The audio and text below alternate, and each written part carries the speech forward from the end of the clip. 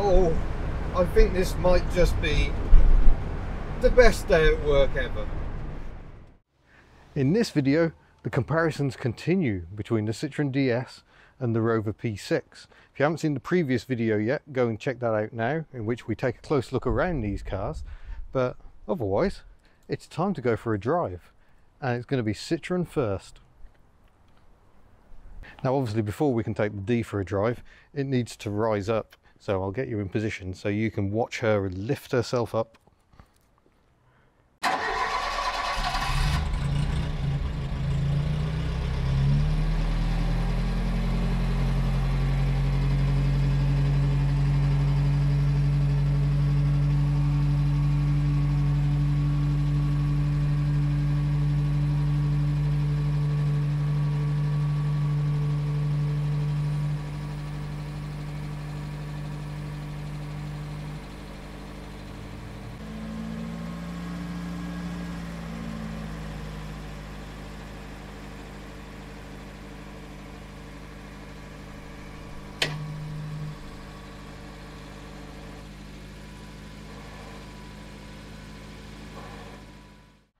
So here we are in the DS, into first gear.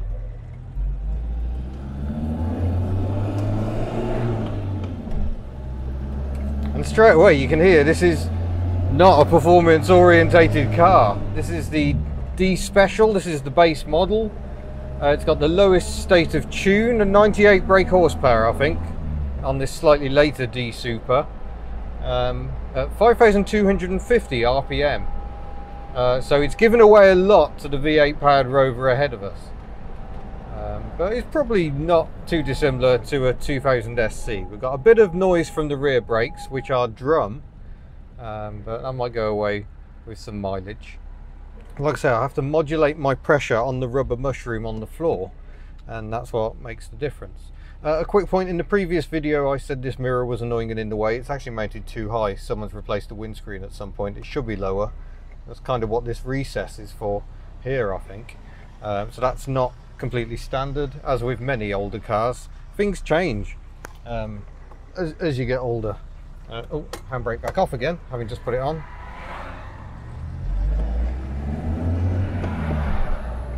It is a very torquey engine.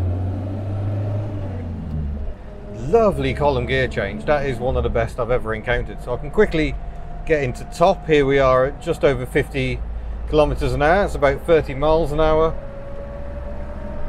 Might even do the window up because I've got fresh air vents, so I don't need quite so much window space open. But already I can feel the car just floating along over the bumps, and that makes it very relaxing. Of course, the seat is so soft, so I've got suspension even between my buttocks and the floor of the car, so it feels very, very soft. Now we're going to go and try some different roads. We're following the P6 because we're going to drive down a road which is really going to test the suspension of both cars, and we'll see just what they're like over it. We drove along the road earlier in a Subaru Forester, and that was most unpleasant. This is what I love about these old cars, that they have these soft cosseting rides. How did we get away from this? Because, as we'll see, it's not like either car has bad handling because it has soft suspension. They managed to handle well despite having soft suspension, which proves it is possible. Jaguar also experts at it. Peugeot, Renault also very good at a time at doing ride and handling. So it annoys me that we seem to have forgotten those times. Better sneak in a wiper test. I think it's pull for the wash. There we go. And there's the wipers. Good overlap, no triangle of doom here, thank you very much. Earlier Ds had clap hand wipers, but they changed fairly early on to a system like this. The wipers always park in front of the driver, so on a left-hand drive the pattern would be the other way. The thinking, I think, is that this design takes the water away from the driver. That corner isn't particularly swept, but that corner wraps right round, so that's not so much of a problem. I'm in fourth gear here, just bimbling along. It's strange, the engine just doesn't really match the characteristics of the rest of the car. Ooh, 100 kilometers an hour, let's open her up, see if we can stick with the P6.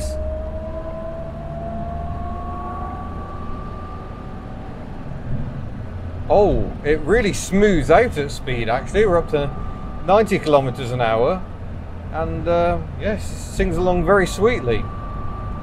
That's 3,000 revs though, so by this stage the DS models, the 21 and later the 23, had a 5-speed gearbox which allowed it to be much more relaxing at speed. It's worth remembering this is the base model effectively. But we still get power steering, we still get those forceful brakes. So it's not like we're giving too much away really. Nice Holden Commodore there.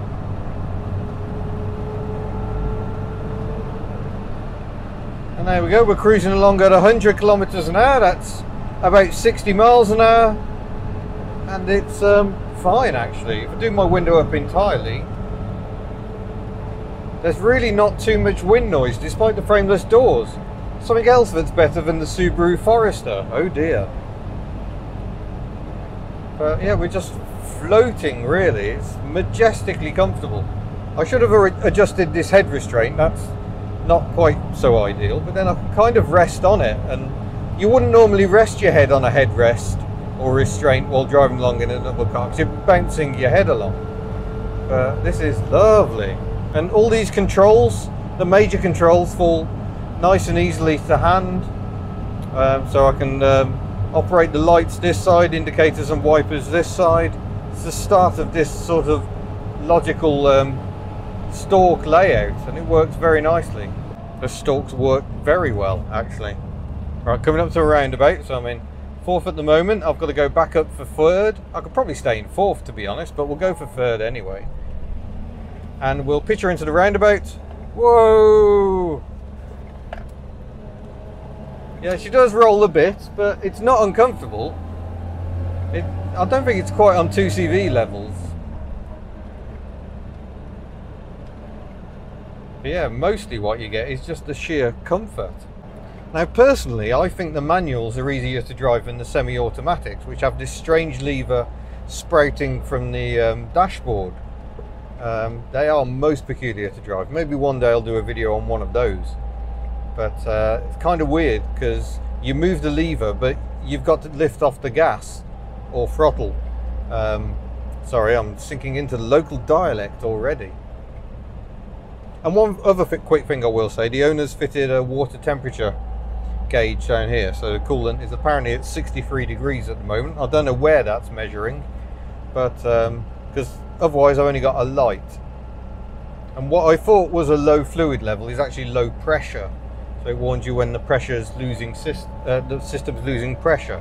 So if you were suffering enormous failure of your hydraulics, it would be nice to know. I mean, you tend to notice because the steering is the first thing to go. That becomes very, very heavy, and if that happens, that usually means you've probably only got a couple of presses on the brake pedal before everything starts going very wrong.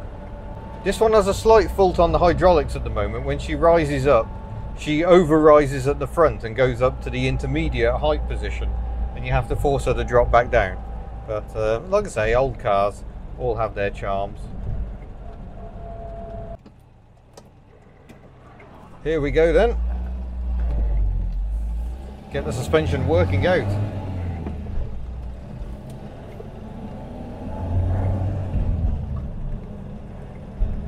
It's not a very high speed limit down here, but oh yeah, I mean the car is pitching around, but it's pitching around gently. So you can kind of feel the suspension working, but it doesn't jar you. And the thing about these cars, the faster you go, and we're slightly limited by speed limit here, the better it gets. They get more floaty as you speed up. The hydraulics really absorb the worst, and that's because they were designed in France, and France had terrible roads for a time on account of being so huge and having so few people in it. The DS is a little tricky to place. I cannot see that wing, and the front end is much wider than the rear for reasons of aerodynamics largely. But despite that, the DS is not a very aerodynamic car. This big upright windscreen stops it being quite as streamlined as you might expect. The steering is very devoid of feel. Can't really feel what the front end is doing at all. Being rack and pinion is very direct, and she doesn't wander around, so you can place the car. It just takes a while to get your confidence, and you've got to be a bit smooth with your inputs, or it starts getting a bit, yeah, twitchy, and that's not good. But we're going to pull over somewhere along here. Not there, that's someone's driveway, and we'll see how the Rover compares.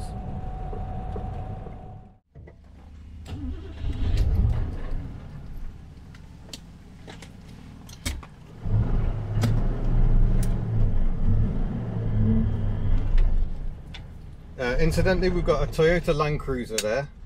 It's got a pantograph rear wiper, but only on the passenger side. It's got two rear wipers, only one of which is pantograph, to force it round in a tight arc. But that's not why we're here. We're here to compare the DS with the P6. And oh my gosh, the all disc brakes on the P6 require more of a shove.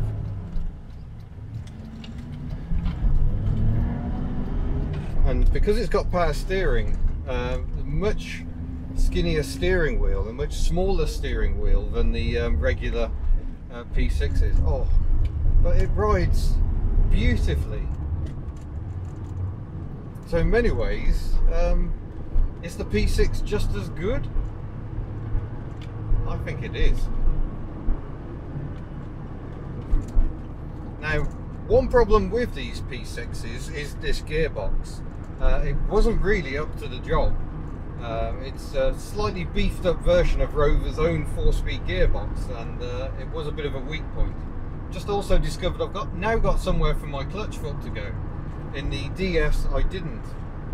But yeah, here we go. Suspension is really starting to work now.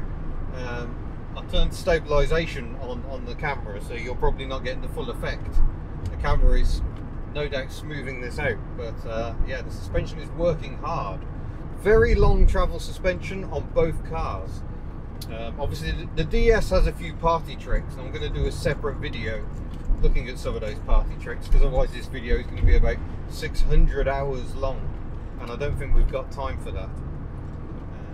I'm having to turn the wheel more in this, and again, there's not really much feedback. It's a steering box rather than rack and pinion on this, so it's a little more vague. But yeah, again, we're smoothing out the worst of these bumps quite nicely. Absolutely effortless driving along. This engine is so smooth. It really is remarkably smooth. I think it must have a different exhaust to my Series 1 V8, because that had a proper mischievous burble about it at all times. This sounds like the very height of refinement. I can barely tell the engine's running. But I know from personal experience, you really can lean on these cars. You can get them handling very nicely indeed. You just throw them into bends, and very good suspension geometry, and that long travel means it takes a lot to upset a P6 in the bends. Here comes a big bump mid-bend. What bump? Just straight over it. Wonderful. Also interesting to be following a DS down the road. It's like you're following Darth Vader. But the main difference is, oh yeah, whoa, still in a residential zone. You put your foot down, there is torque aplenty. The DS has torque in that lovely low running manner of that design of engine, but this has a bit more punch to it.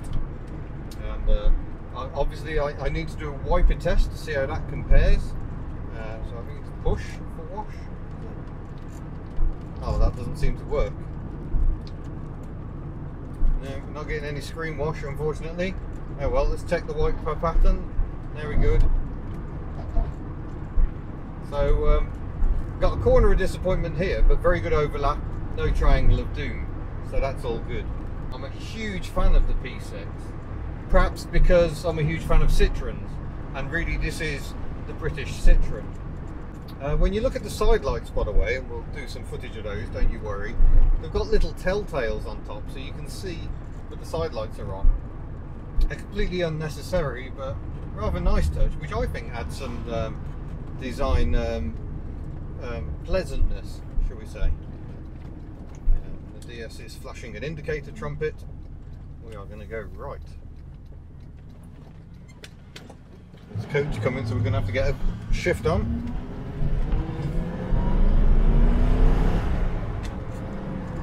Oh, that's smooth. It's actually a bit too smooth. I'd like a bit more V8 burble myself, but it's certainly refined. And these later British Leyland built Rover P6s weren't always the best for quality. This is still pretty good.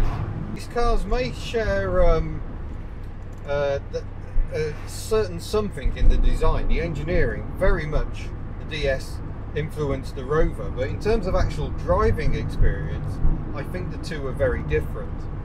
I think the P6 actually feels a little more composed. The DS can feel a little too floaty for some people. I think the P6 gets the balance better and the steering is a little more normal.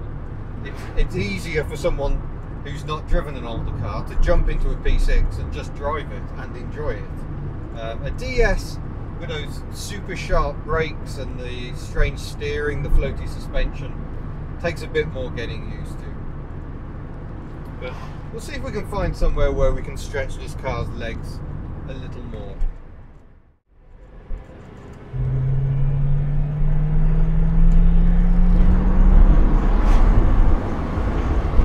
Yeah, that's quite a different response in terms of power. I'm going to do my window up to make things a little more peaceful.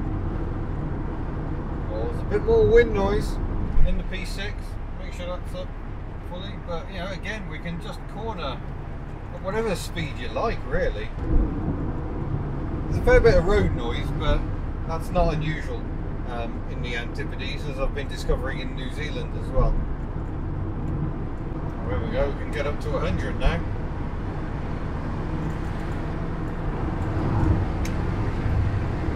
Yeah, I'm not even giving that half throttle. There's power in reserve. Watch the DS. Oh yeah, there we go, floating over the same bump. Felt a little uneven. I wonder if there's a slightly worn damper. Yeah, this is proof with both cars that old cars needn't just potter around to local shows. You can go cruising in these quite happily. But we're doing 100 kilometers an hour at 2,500 revs. So that's 500 revs slower than the D, and definitely feel I'm not having to have my foot flat to the floor all the time. That is a lot of wind noise. Can I get rid of it by opening the quarter light, which I do with this knob here? Yes, I can. There we go, that's clever. A bit more ventilation. It's a rotating knob to open the quarter lights on the Series 2s, which I really like. Which you would obviously do so you can drop one cigar ash straight out the window. I think that's the whole point of a quarter light. Basically, this is what both cars were built to do. It's just waft along in comfort. Now, unfortunately, Rover would never get a chance to shine like this again, and many people regard this as the last proper Rover because of that.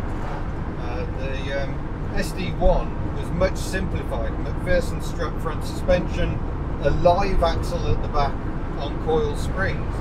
But it's worth remembering, both this car and the SD1 were engineered by Spen King, and Spen King he knew what he was doing, so the SD1 is still a fine driving car because of Spen King. He had his hands forced. He had to cut costs. The unique suspension on this Rover P6 was very costly to produce and design and engineer.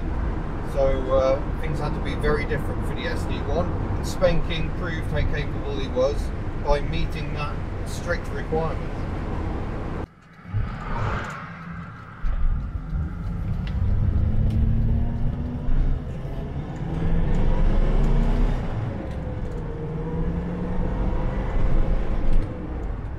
Smooth, nevertheless. I'm still on about quarter throttle here, chasing this P6 down the road.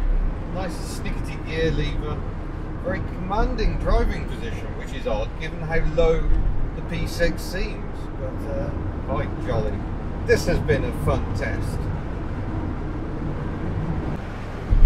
Oh, I think this might just be the best day at work ever. Wow.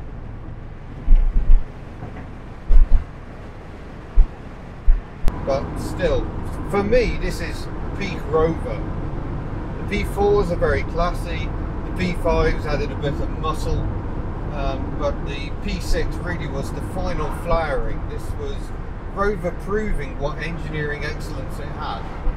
Sadly, also proving that engineering excellence does not create profit. Much the same as the Citroen DS, which was really an advertising program for Michelin tyres that owned Citroen at the time. So yeah, just entirely different times, and for that reason I'm not sure it's entirely possible to decide which of these cars is best.